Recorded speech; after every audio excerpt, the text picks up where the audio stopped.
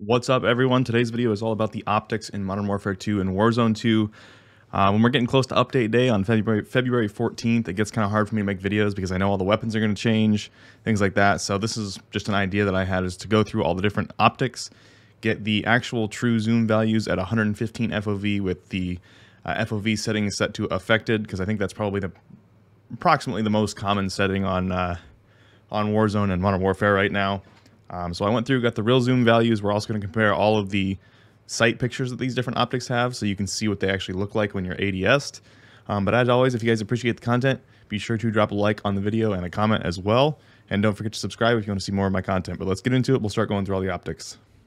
One thing I do want to mention is the difference between different types of weapons in their iron sight zoom or their 1x zoom. So when you ADS with iron sights with an AR versus an SMG, you get slightly different amounts of zoom. Same with shotguns and pistols. So if you measure, say, let's assume that an AR is 1x, so the iron sights of an AR when you're ADS'd are 1x.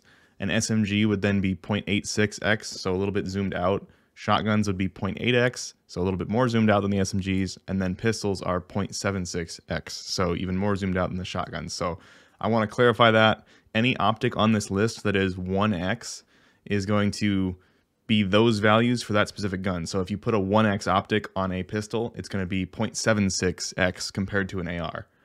But if you put it on an AR, then it's going to be just the same as what the AR would have normally. So anything that's 1x doesn't affect the zoom amount of the base weapon, so it doesn't change it off of the iron sight values, if that makes sense. So pistols will have less zoom than an AR with any optic that's 1x, just like they do with iron sights.